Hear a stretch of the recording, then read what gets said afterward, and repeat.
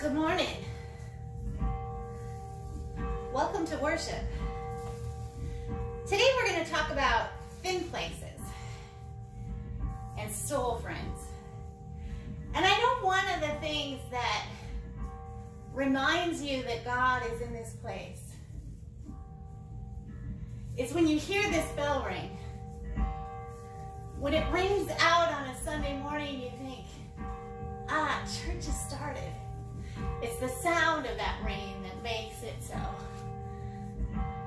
It's the sound that calls us together. The bell is a thin place for you. I want you to stop now and look at some of my thin places. Places where I've encountered God, and let those places remind you of the places where you've encountered God. Where you've experienced the holy, right, present with you.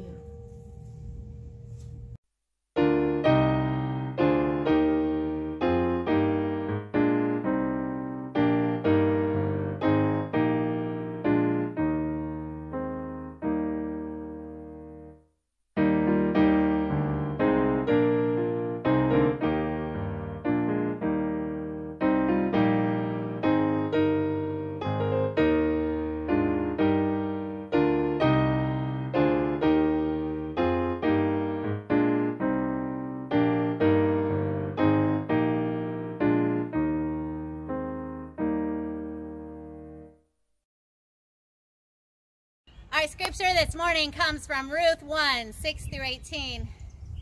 Then she started to return with her daughter-in-laws from the country of Moab, for she had heard in the country of Moab that the Lord had had consideration for God's people and given them food. So she set out from the place where she had been living, she and her two daughter-in-laws, and they went on their way to go back to the land of Judah. But Naomi said to her two daughter-in-laws, "Go back, each of you, to your mother's house. May the Lord deal kindly with you as you have dealt with the dead and with me. The Lord grant you that you may find security, each of you, in the house of your husband." Then she kissed them, and they wept aloud. They said to her, "No, we will return with you to your people." But Naomi said, "Turn back, my daughters. Why will you go with me? Do I still have some sons in my womb that may become your husbands? Turn back, my daughters, go your way, for I am too old to have a husband. Even if I thought there was hope for me, even if I should have a husband tonight and bear sons, would you then wait until they were grown? Would you then refrain from marrying? No, my daughters, it has been far more bitter for me than for you, because the hand of the Lord has turned against me." Then they wept aloud again. Orpah kissed her mother-in-law, but Ruth clung to her. So she said to her, "See, your sister-in-law has gone back to her people and to her gods. Return after your sister-in-law." But Ruth said to her, "Do not press me to leave you or to turn back from following you. Where you go, I will go. Where you lodge, I will lodge. Your people shall be my people, and your God shall be my God. Where you die, I will die. There will I be buried. May the Lord do thus and so to me, and more as well, even if death parts me from you." When Naomi saw that she was determined to go with her, she said no more to her.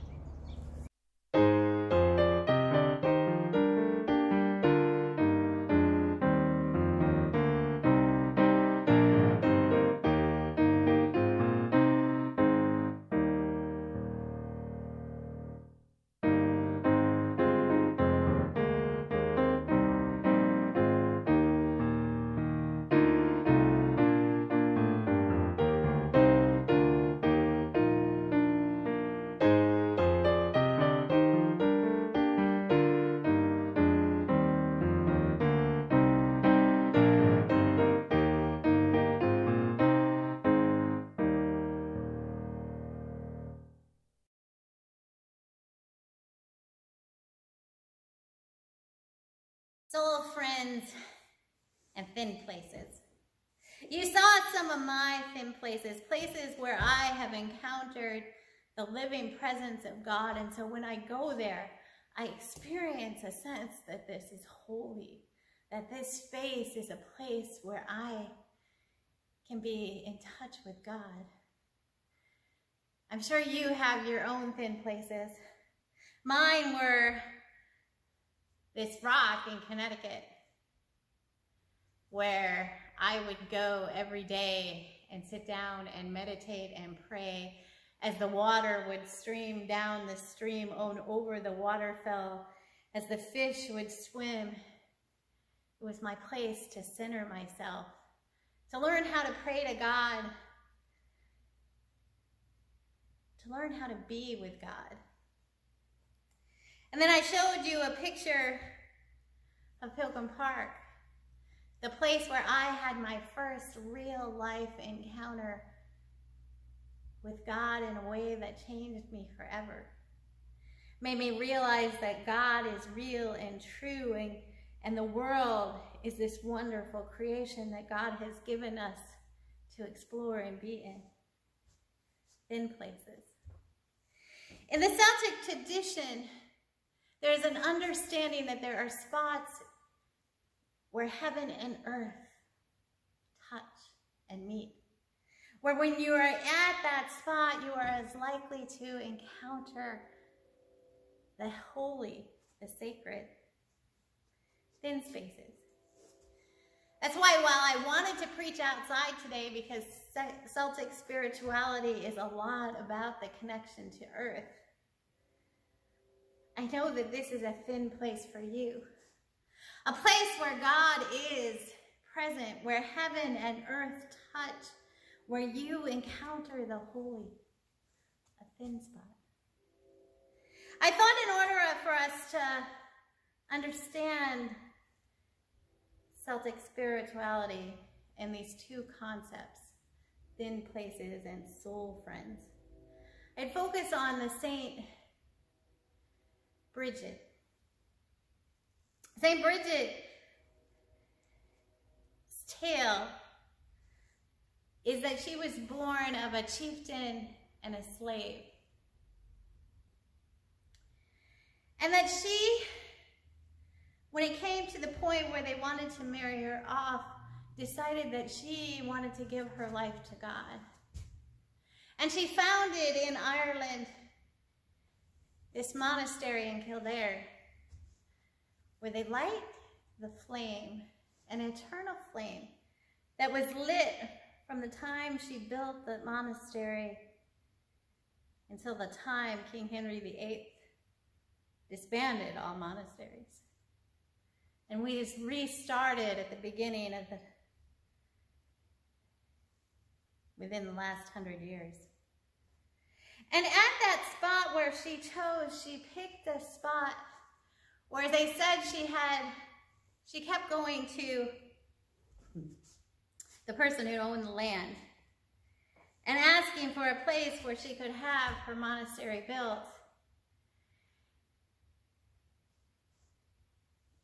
And they kept saying no to her, no. Over and over again, they would say no. And so she made them a deal. She said, if I can spread out my cloak far enough, can this space become our monastery? And so the apocryphal tale is that the nuns started pulling her cloak farther and farther apart and kept going farther and farther until they had the space for a monastery and for gardens and so much more. And so at that point, they called a halt and let her have that space. And it said that when she built that space, she built her room underneath one of the largest oak trees. She created a spot where men and women could gather to devote their life to God, to learn how to become connected to all that is sacred and holy, to learn what it meant to be in relationship to God. She created one of those spaces, one of the thin places where heaven and earth touch. There's a lot of stories told about St. Brigid. One of the stories that appealed to me was of how we got St. Brigid's cross. It's a cross that's made from the rushes and woven together. And tradition has it that a pagan chieftain was ill,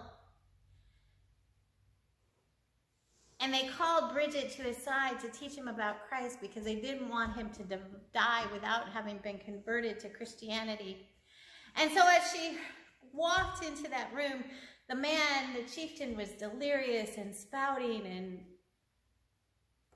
and Brigid sat down at his bedside to begin consoling him. And while doing so, she grabbed the rushes from the floor. They were meant to keep the floors clean and to help spread the warmth. And so she picked up some of those rushes and started weaving them together.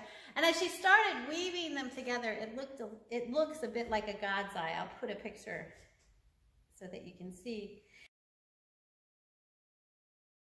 And this cross of reeds, of rushes, as she wove it, she told him about Jesus, about who Jesus was and the stories of his life. She began to explain what the cross was that she was making, and he began to be quiet and started asking her questions. And through her weaving that cross of rushes, she shared with him the life of faith.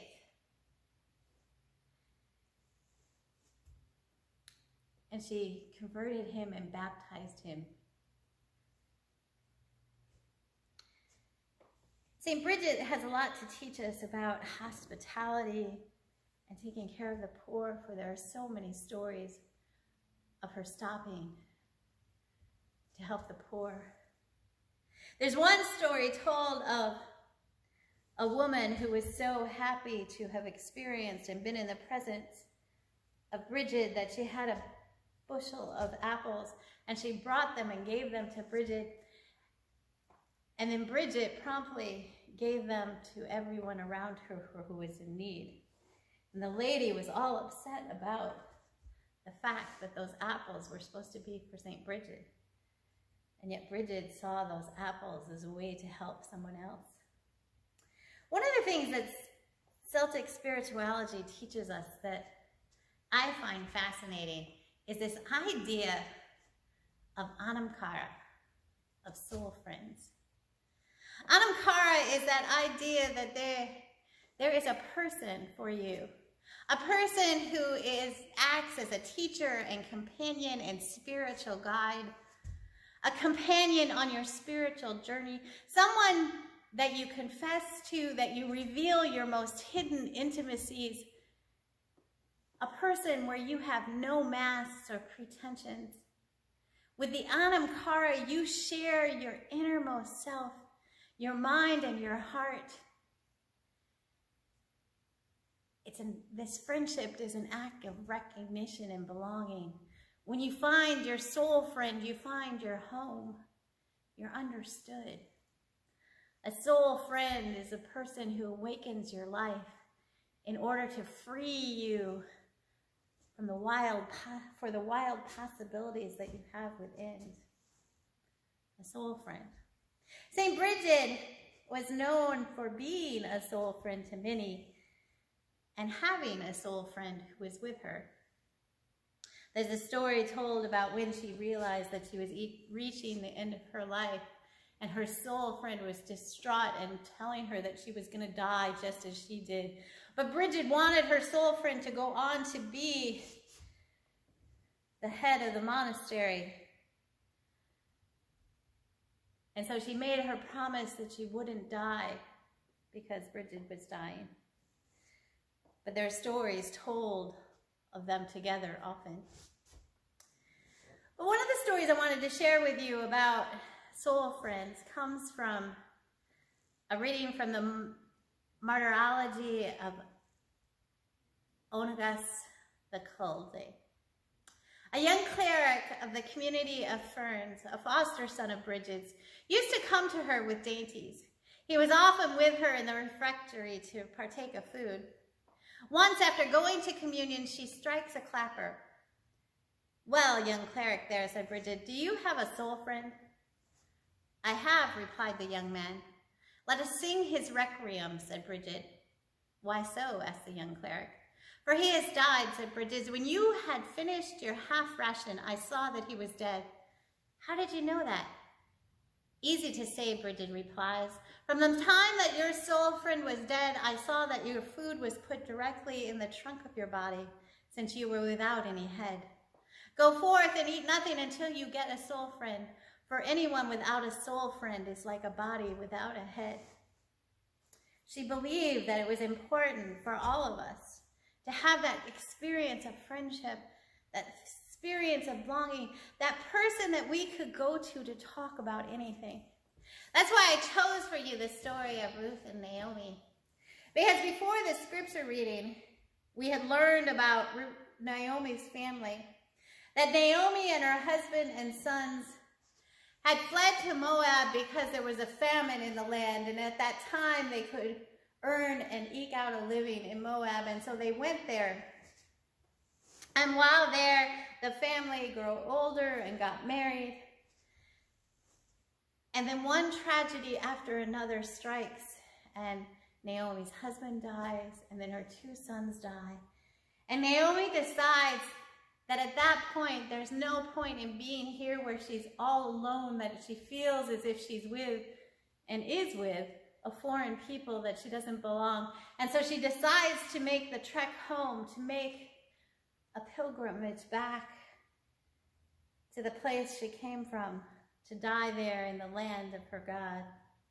And so she sets out back for Judah with her two daughter-in-laws. And on the way, she stops and tells her two daughter-in-laws that they need to go back. They need to go back to their mother's house and find a new husband. And she prays on them that the Lord will deal kindly with you, like you have dealt with me and with the dead. And that they would find security. And she kisses them and they say, no, we don't want to go.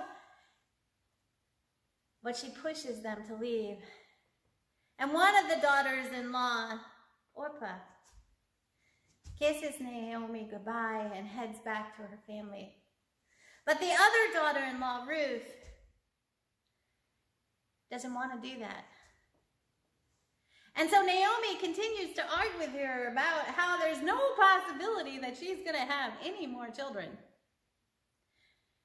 And that she needs to really return to her family. Your sister-in-law did it. Now it's your turn. Return. But Ruth says to her, one of the passages, scriptures that is so powerful, do not press me to leave you or to turn back from following you. Where you go, I will go. Where you lodge, I will lodge.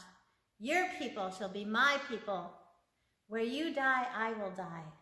There will I be buried. May the Lord do thus and so to me and more as well, even if death parts me from you.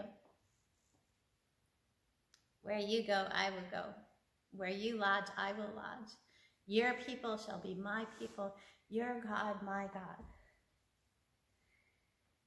Naomi and Ruth didn't just have a mother-daughter-in-law relationship, because most of us know how that works out. She had a soul kinship. Ruth felt a soul kinship to Naomi. And so she wanted to be with her. She wanted to learn from her. And Ruth ends up teaching Naomi a lot about what friendship is, about what you're willing to do to take care of another, about the sacrifices you're willing to make, about the places where you're willing to be. For Ruth and Naomi get to the new land, to the old land, to the homeland of Naomi, to the old house where they used to live. And Naomi realizes that they need to find Ruth a husband, and so they need to find the relative that would be best able to care for them. And the one they settle on is the one that had shown hospitality to Ruth and Naomi, who had let Ruth glean from the edges of the fields and in fact invited those of his people who were harvesting to make sure that there was a lot left so that her and Naomi wouldn't starve. They worked out how to live in this land where they had no one who could protect them or take care of them. They found the people that could do that for them. They shared a deep friendship. Where you go, I will go. Where you lodge, I will lodge. Your people shall be my people, and your God shall be my God. A soul friend. A holy friendship. Pelagius wrote a letter that said, "Indeed, we need one special friend who may be called a friend of the soul. We must open ourselves completely to this friend, hiding nothing and revealing everything. And we must allow this friend to assess and judge what the friend sees." A soul friend. A person who shares with you how you can find and be that best person. A person who shares with you and shows you how to be in better relationship with the sacred and the holy. A friend of your soul that gets you in a way that no one else does and ever will. A soul friend. So this week, I hope that you take time to think about that. Think about who is that for you. That person that doesn't require you to put on masks. And I hope you take time to find that thin place. That place to go to one of your thin places. That spot where heaven and earth touch. Where you can experience all that is holy. Where you experience the presence of God. Amen.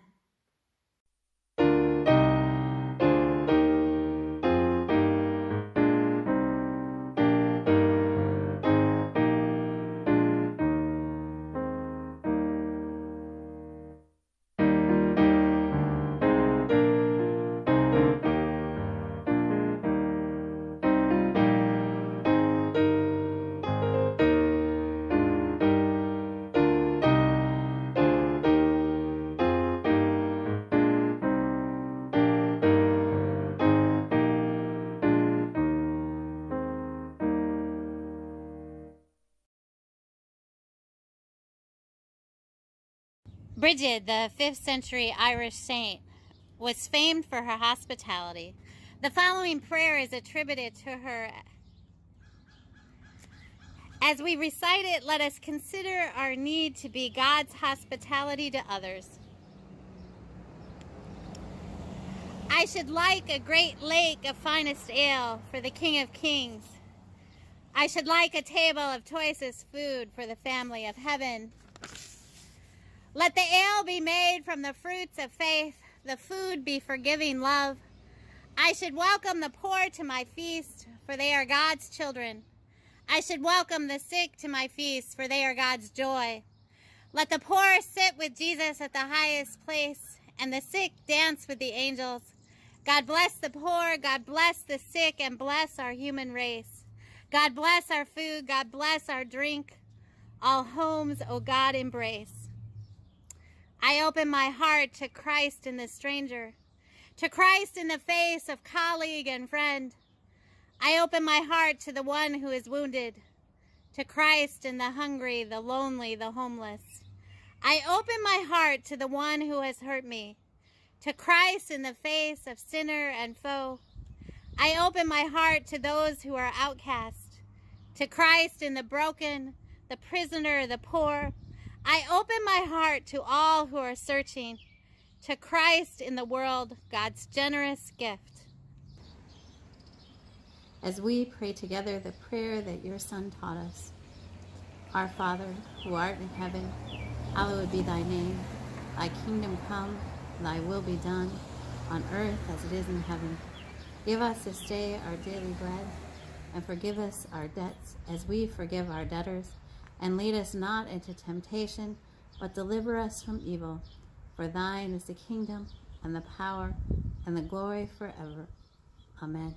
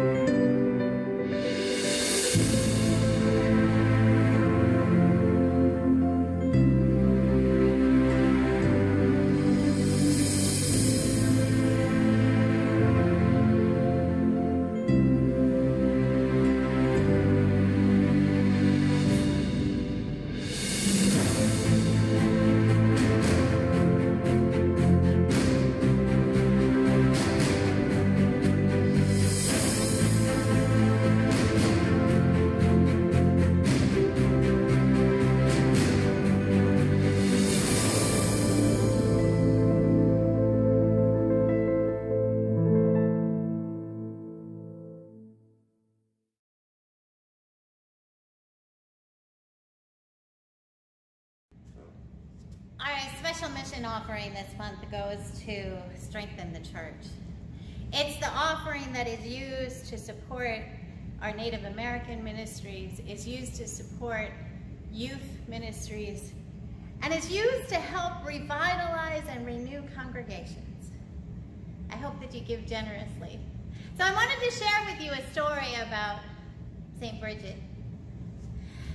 There's a story of a poor man who asked St. Brigid for a small amount of honey. She expressed her sorrow that she had none to give, but then she heard the hum of bees coming from beneath the floor of the house. When they dug into the place of the noise, they found enough honey to give to the man who received the gift with thanks and went on his way rejoicing.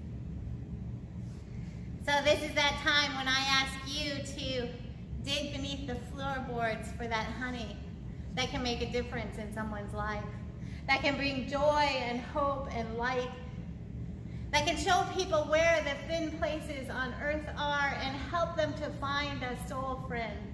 So I invite you to give generously to our church, that we may continue to be that place, those people. Let us pray.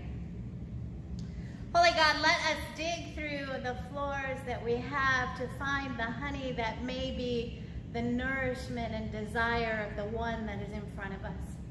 Help us to share our gifts that they may be used for your good here on earth. Amen.